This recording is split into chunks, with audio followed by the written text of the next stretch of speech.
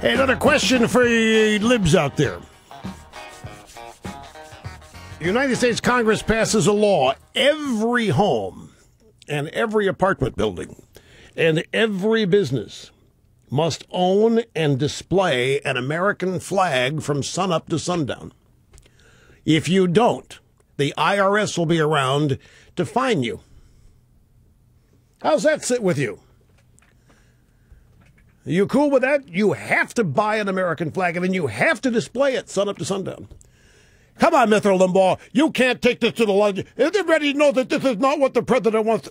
How can you be so sure? If once it's established that the Commerce Clause doesn't exist and they can make us buy anything or pay a fine with as much money as they need, and with the track record we have, we know who these people are.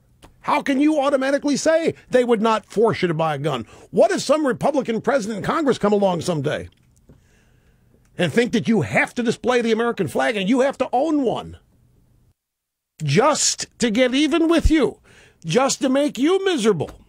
That's the way you want to play the political game. Once the door's open, there's no going back at all. Who's next?